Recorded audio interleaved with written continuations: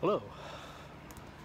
Well, I'm here in Florida, as I mentioned in the last video, and yesterday, which was Sunday, the 19th, September 19th, I saw Citizen Kane on the big screen, and I've seen it before. I actually talked about it on this channel before, and yeah, still a great movie, fantastic, and yeah, seeing it on the big screen was great. It was fantastic. There was a good amount of people there in the audience, a little bigger than usually. I did see it in the evening, so that probably also had something to do with it. And yeah, it was a fantastic experience, seeing all these movies on the big screen. I'm able to is always fun and great. It's really incredible to watch. The film, has always held up well every time I've rewatched it, and it still does now. It's always cool in the beginning, before the movie starts, they have these like little questions and see if you know the answers to, like which film, beat Citizen Kane for Best Picture, and they have the other nominees, and of course the answer is How Green Is My Valley, which is a very good film, but not at all better than Citizen Kane. There was also The Maltese Falcon, which would have been very good, but yeah. Ben Mankiewicz, who was a host of TCM, Turner Classic Movies, he had an introduction and an outro, bookending the movie, and talked about some interesting stuff, like how William Randolph Hearst did everything he could to try and make sure nobody could ever watch Citizen Kane, and how if it wasn't for Hearst, it's likely the film would have won more than the one Academy Award it received, for Best Screenplay. It's quite likely that Wells could have won Best Actor,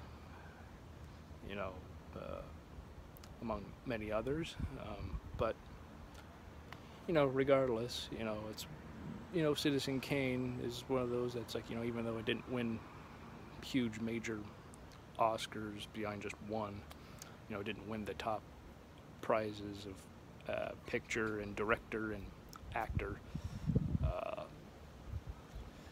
it's still seen as one of the very best films of all time. Of course, you can tell why that is when watching it.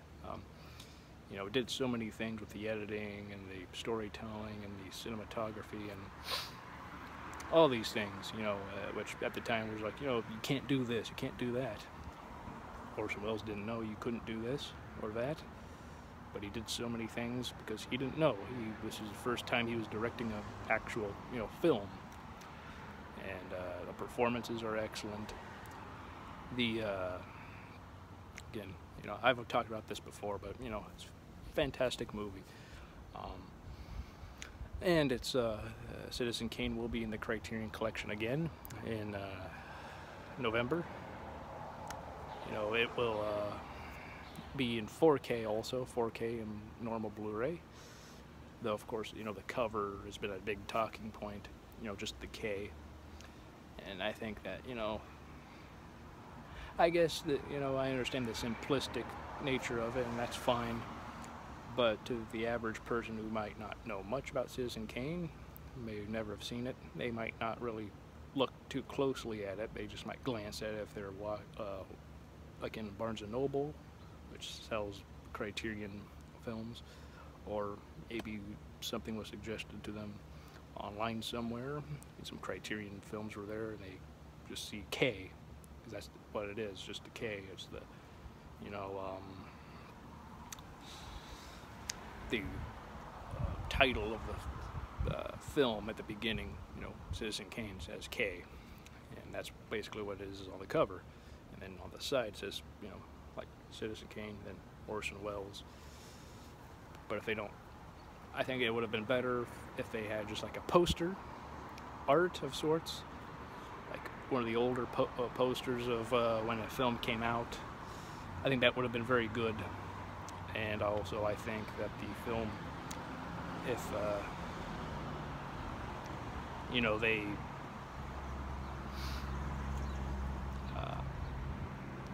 if they at least had Orson Welles' face on it, that probably would have been a better indication. Like maybe half it when he's young and half when he's old, but you know it's Orson Welles still.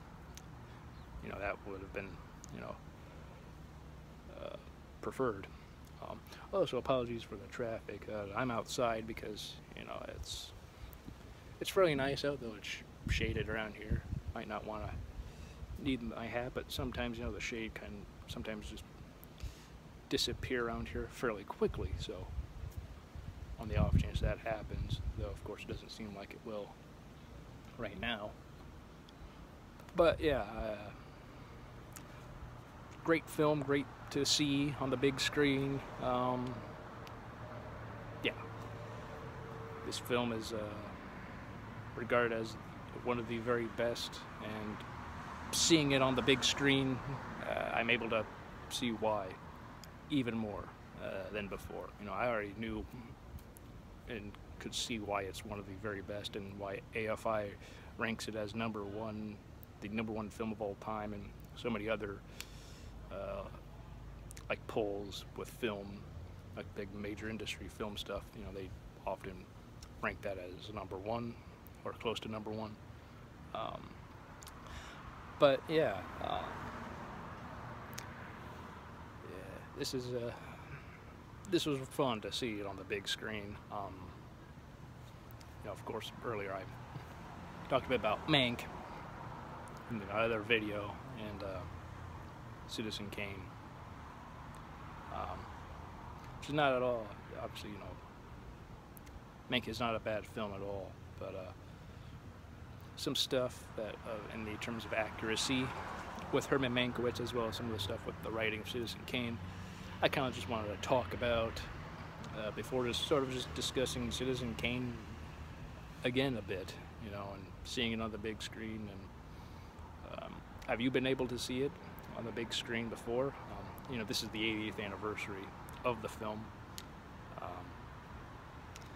which is another cool reason why, you know, Criterion is able to release the film again for its 80th anniversary. I was often wondering if they were, and if so, when. Many people thought it would be great if they did so for the 1000th spine number, but they didn't. It was that Godzilla set, which I don't have, but you know, it looks cool. I know there are people who have it, and that's fantastic. But yeah, what else to say?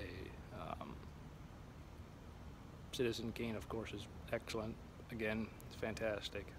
I know I'm kind of repeating myself, but you know, seeing movies like this on the big screen is really cool, because you know, I think it gives a better, I guess, enjoyment of the film, and you can see why certain movies are incredible, and why, you know, there are certain films that deserve to be seen on the big screen at least once in your life if you really like something. You know, I've seen The Shawshank Redemption. I've seen Fargo, The Silence of the Lambs a few times, Scream, Jaws a few times. I've seen many classic films on the big screen. The Ten Commandments, Ben-Hur, The Maltese Falcon, also earlier this year, same with Fargo. And I plan to see some of the horror films in the coming next month. Silence of the Lambs, again, I would like to see, and some of the Universal horror monster movies like Dracula and Frankenstein double feature at the beginning of October, and at the end of October, The Invisible Man and The Wolf Man. You know, that'd be cool to see all those. And there's also like Scream and Carrie, Evil Dead for their anniversaries. I don't know if I'll get to see any of those, but it would be cool if I could see another one of those. But you know, as or next month at least, I'm going to look at seeing the Universal Monster films for sure, as well as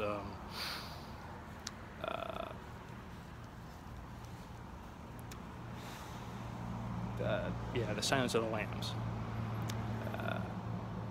I think those will be great movies to see on the big screen for like the first time, as well as Silence of the Lambs again. So yeah, seeing Citizen Kane in the theater gave me a better appreciation for the film, gave the impression of how just important it is, even more so than before, and yeah, great movie. So what do you think about Citizen Kane, if you've seen it? Do you enjoy it? Do you dislike it? Why not? All that stuff. Of course, you can leave in the comments section, or you don't have to, but yeah, it was fun to see on the big screen. So yeah, I hope you're all having a great day.